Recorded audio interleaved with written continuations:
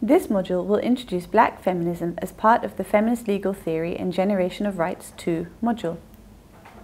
The status of women in society has overwhelmingly always been less than that of men.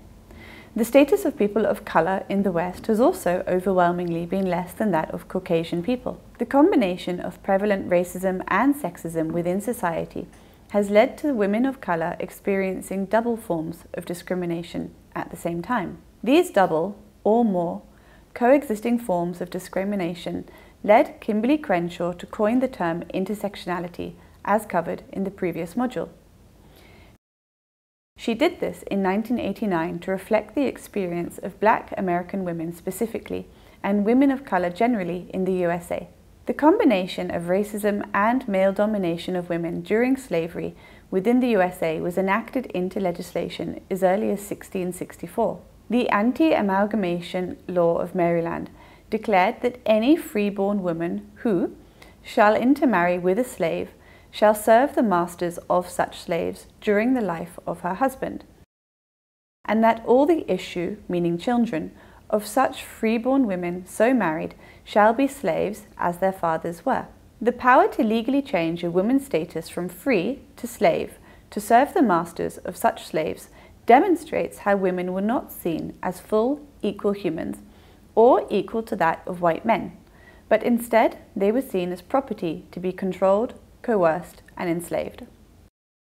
That women's status as slaves was determined by that of their husband's legal status, and not that the husband should become free upon marriage to a freeborn woman, reinforced women's lesser status to men, with their legal identity being dependent upon their husband's status.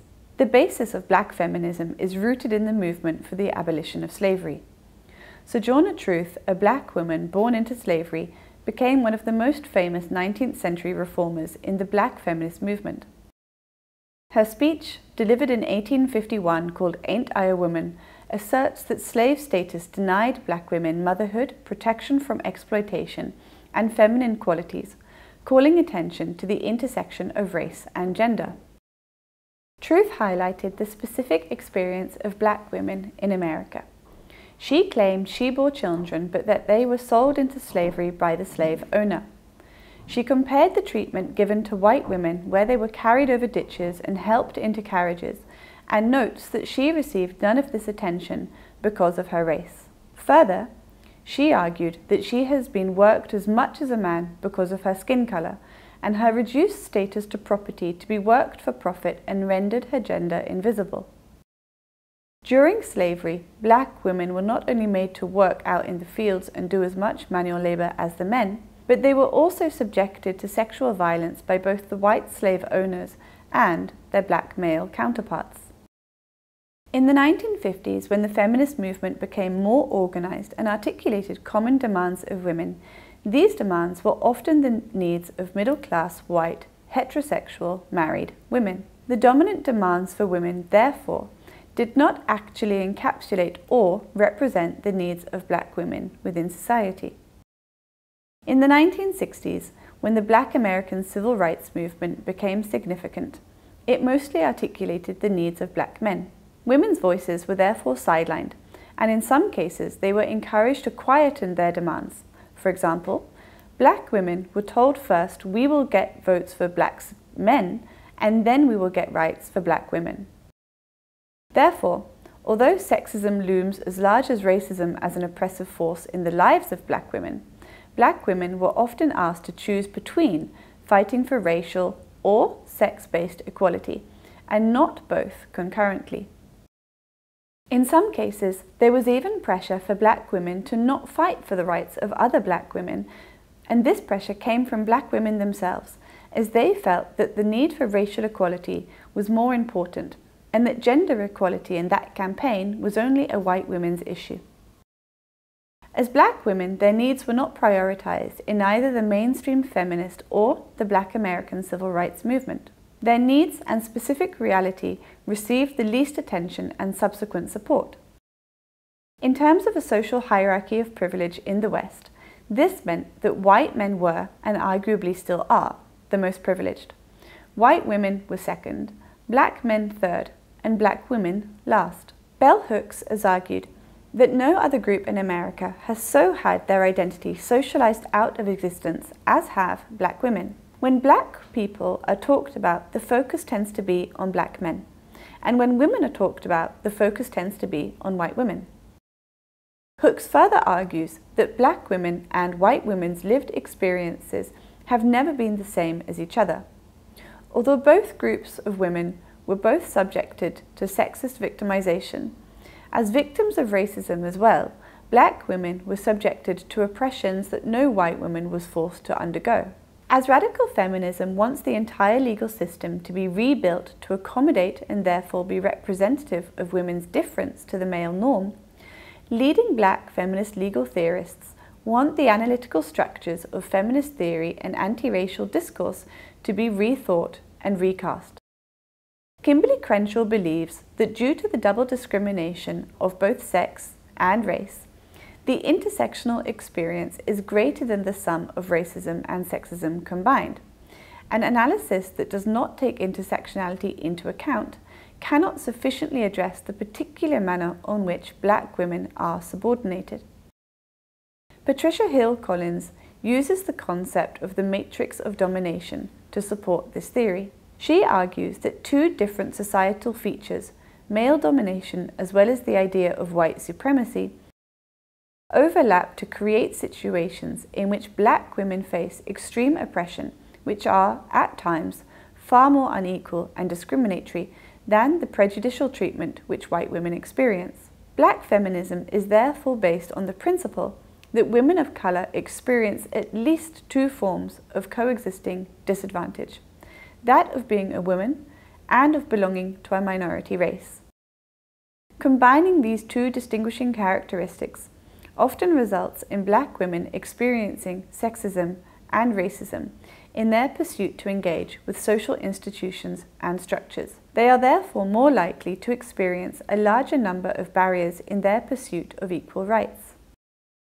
These barriers, which form obstacles to black women's full and equal participation within society, compound one another, resulting in coloured women's marginalisation and their marginalised position within society, unequal, for example, to the position of either white women or coloured men.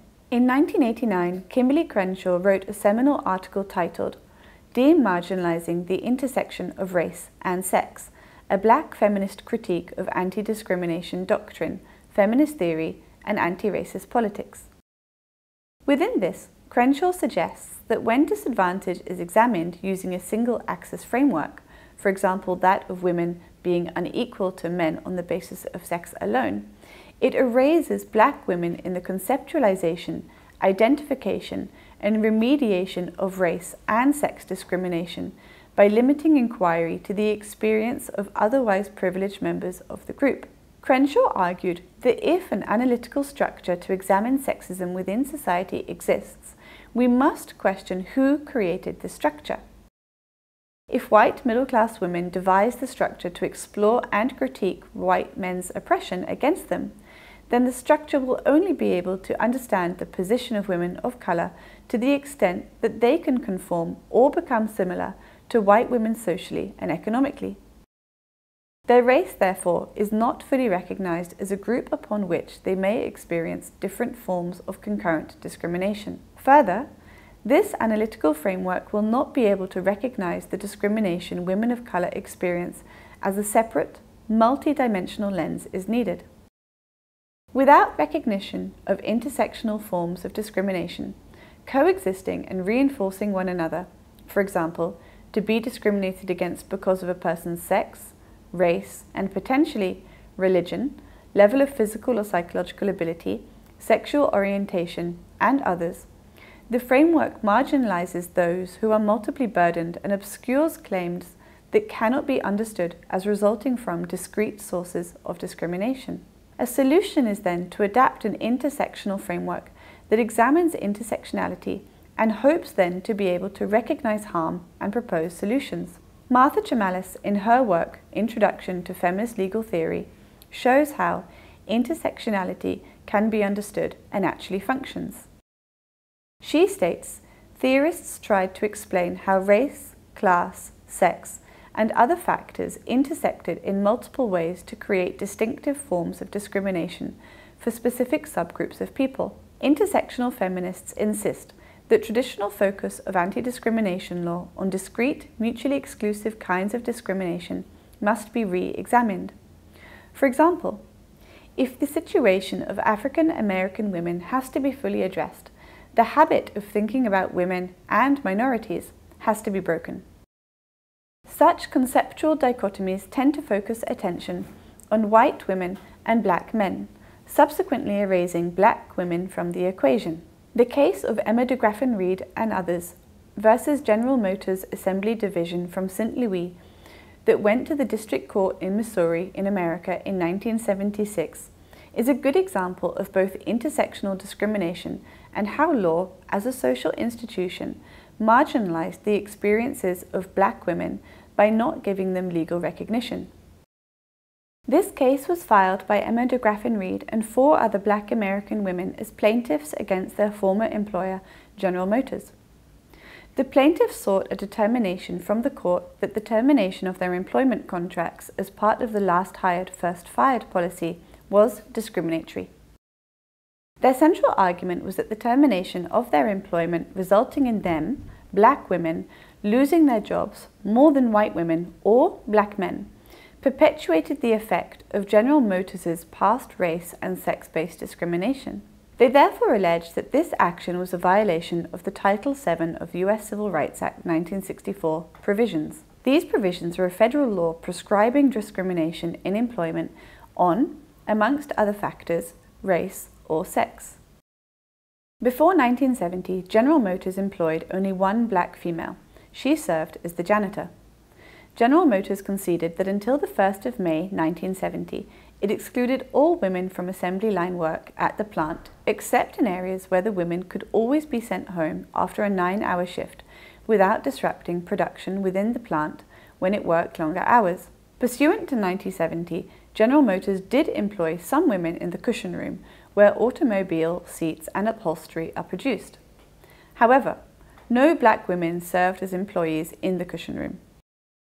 In justification for the almost complete exclusion of women from its production facilities, General Motors stated in its brief that until shortly before employment was open to women in all departments at the production plant, state laws and regulations prohibited the employment of women for more than 9 hours per day and prohibited an employer for allowing women to work around moving machinery.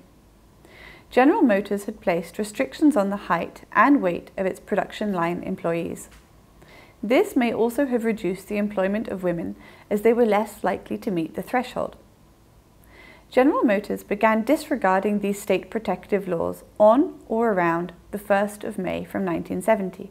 These protective laws, rather than a corrective approach, failed to enable women to fully enjoy human rights on an equal basis with men. For example, the ability to work at times convenient to the individual, access different employment positions within their workforce, regardless of their race or sex, and to seek and be rewarded with financial remuneration within different categories of work with different values accorded to them.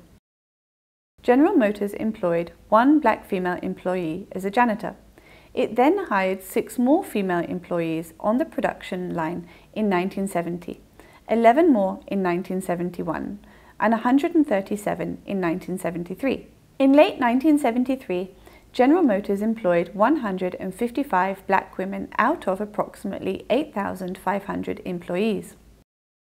Immediately before the January 1974 layoffs, the General Motors plant employed 8,561 workers.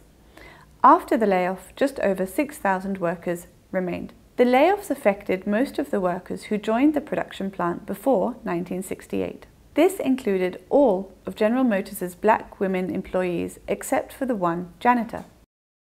The population statistics disclose that black women represent nearly 22% of the population in the metropolitan area of St. Louis, and yet they only represented 1.8% of the workforce.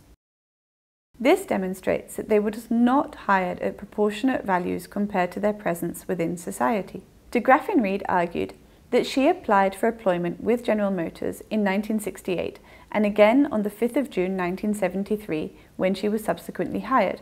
When hearing the case, the district court wanted to decide whether the plaintiffs were claiming that they had been discriminated against on the basis of race or sex.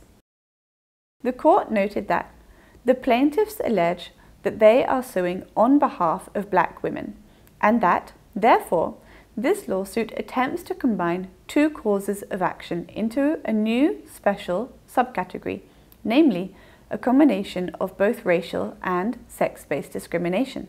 The court notes that the plaintiffs have failed to cite any decisions which have stated that black women are a special class to be protected from discrimination.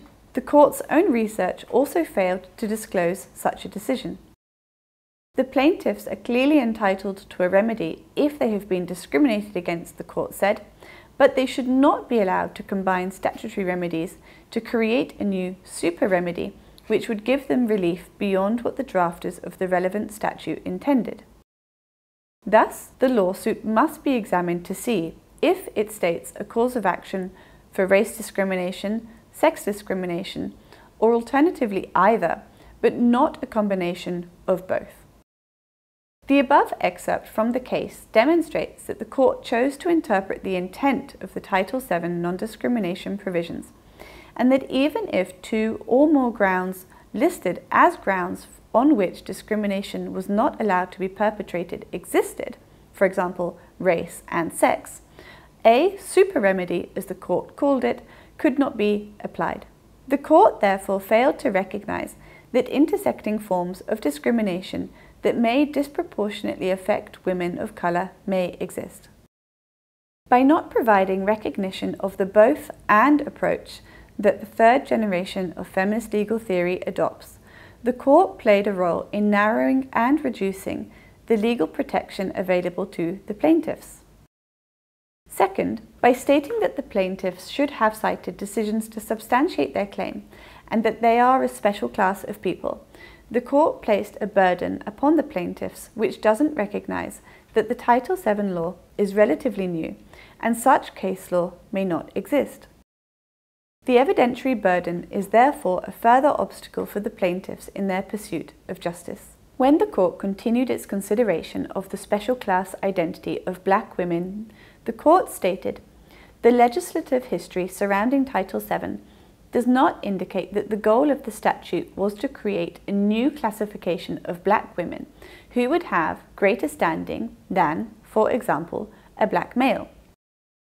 The prospect of the creation of a new class of protected minorities governed only by the mathematical principles of permutation and combination clearly raises the prospect of opening a hackneyed Pandora's box." The court's resistance to the recognition of the specific situation of black women as opposed to black people where men and women are equal demonstrates a lack of gender-sensitive, rights-based justice. By referring to the principle of the Title VII provisions as a hackneyed Pandora's box if they were read expansively, the court did not choose to adopt a broad legal protection. This demonstrates its active resistance to recognize the disadvantage of black women and how the court could have served as a tool to further their equality. Patricia Hill Collins, a leading American feminist sociologist, follows Crenshaw's theory of intersectionality and argues that although all African American women encounter racism, social class differences among African American women influence how racism is experienced. Hill Collins also references homophobia within the black community to be an added form of discrimination for black American non-heterosexual conforming peoples, and that other factors such as ethnicity, region of the country, urbanization, and age will all differently affect a woman's lived reality. Hill Collins also cites Gwaltney's writing that although a man and a woman's mind is the same, the business of living makes women use their minds in ways that men don't even have to think about. Hill Collins therefore claims that as black women will all experience differing forms of discrimination at differing or variable levels, there can be no one black woman standpoint, but a black women's standpoint can be promoted.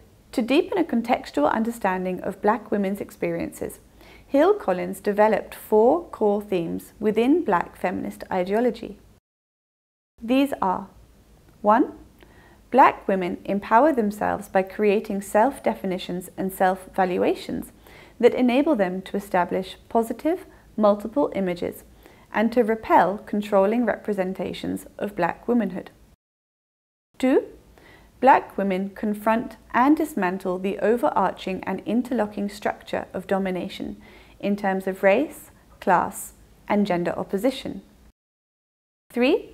Black women intertwine intellectual thought and political activism. And 4. That black women recognize a distinct cultural heritage that gives them the energy and skills to resist and transform daily discrimination. The status quo within society is often represented within the media. Hill Collins uses the concept of controlling images to talk about how popular representations of black women are wrought with stereotypes, have a significant degree of negativity attached to them, and are aimed at reflecting the dominant group's interest in maintaining black women's subordination. Although Collins's work started to be published in the early 1980s, the media often continues to portray women of colour within very narrow stereotypes and thus fails to advance their social equality. Many films, TV shows and advertising campaigns, even in the current day, continue to reinforce stereotypes and not encourage the portrayal of women as equal with each other or equal to men. Reference to American TV serials can help to demonstrate this point. Sex and the City was widely praised as a TV serial to foreground the lives, experiences, and frustrations of modern-day women in America. And yet, this show did not have any women of colour in any of its leading roles. Desperate Housewives and Modern Family have both cast Latino women as actresses for roles where the characters are dramatic, demanding, and overly sexualized in comparison to the roles of women performed by white actresses. The 2017 release of the film Wonder Woman, again an entire production centered on female characters, also failed to be inclusive of diversity. The lead character is Caucasian, and black women were only cast in Amazonian roles where the characters were largely defined by their physical strength and only present in the film for the first 20 minutes. Such stereotyping led to significant online criticism of the film, and comment writer Cameron Glover stated, "Connecting black people to brute strength dates back to slave-selling auctions where a black person's value was directly linked to how physically fit they were."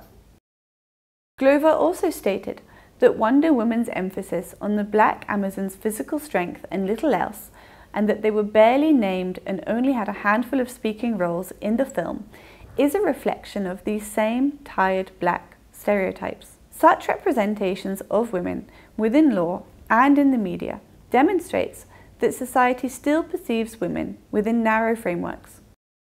In order to overcome this, black feminism demands that women of colour are treated equally with other members of society and are given recognition of their historical and current disadvantage to help achieve this reality.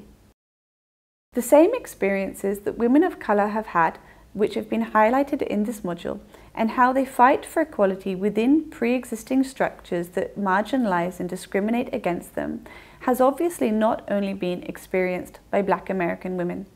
The same can be true for Native American women and Latino American.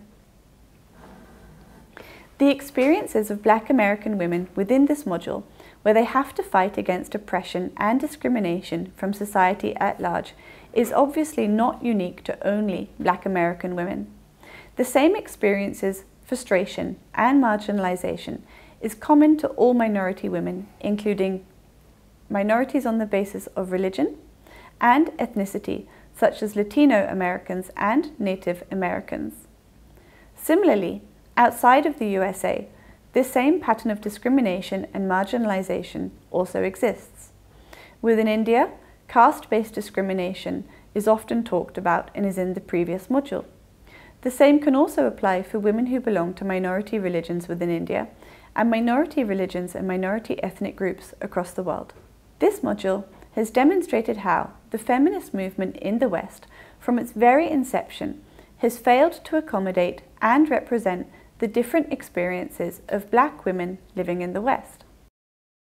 From the suffrage movements where the white suffrage lobby aligned themselves with the Black women's lobby seeking the right to vote, only to then backturn and claim racial homogeneity with white men after it became clear that aligning themselves with Black women did not help to further politically advance their campaign, to other generations of feminism that have failed to represent and accommodate the needs of Black women's difference and intersecting forms of discrimination.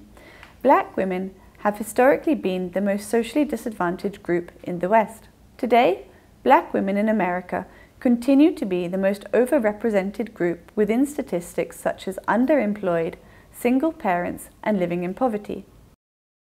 Women like Kimberly Crenshaw, who co-founded the African American Policy Forum, in addition to lecturing in universities and at public events, seeks to achieve the active intervention in the political arena to ensure race and women's issues are represented and heard, and she hopes that this will mean that society moves towards a post-racial society, and that this will one day become a reality.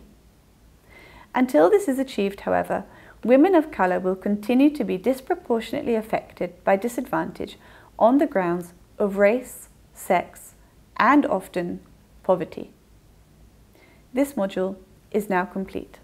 Thank you.